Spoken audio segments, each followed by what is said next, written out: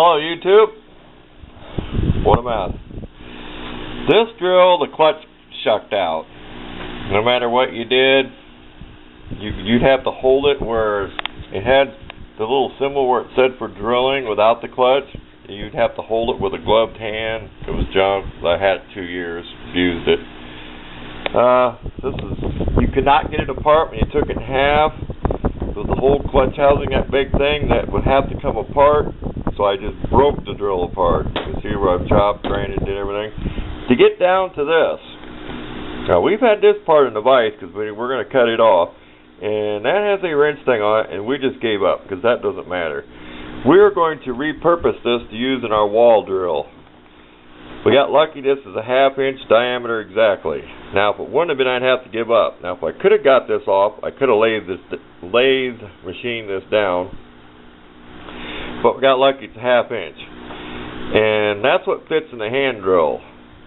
Those drill bits for the old hand drill, which I'll go over there and show you the little bolt on it here soon, had a flat spot.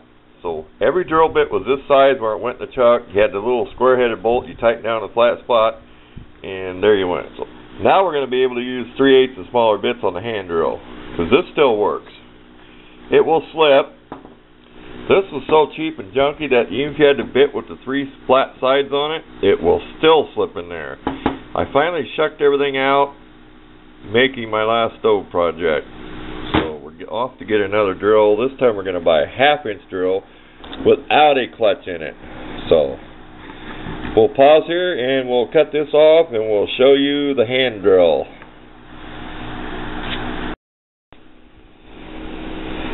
Okay. We ground it flat on there. We cut the other piece off of there. It will only go up to the line because this is a little bit bigger. We're not going to jam anything up in there. It will still work. Next we'll show you it in the drill and a little bolt where it tightens against that. Okay, here's a little bolt tightens on the flat spot. We put a Sharpie mark on there. Marker line. Now we can use this for all kinds of woodworking. I do have a video on this. It should be called Wall Mounted Hand Crank Drill. If you look in my search box on my channel. There we go. Put this to work. We want to drill wood, but I don't think we'll ever use it on metal, but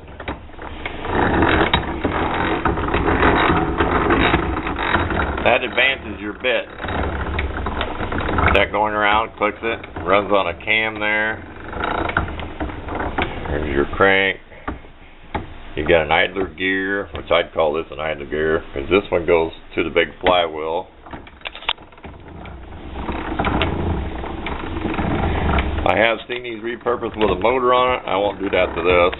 I don't want to wear it out. There is marks in the back of this where it says 1923 in Roman numerals, but there you go. It doesn't go all the way up in there. The only way to do that is I'm not going to try to grind it down.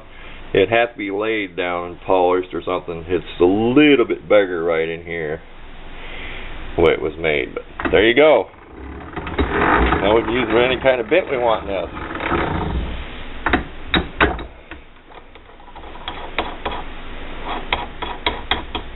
Take it out. Said you flip this lever back. Raise your bit. See, that's pulling up off the bit there. That's how that works. Said I do have a better video of this. Just look in my search box. There we go. I'm a happy man. Now I can use this for more woodworking stuff. Thanks for watching.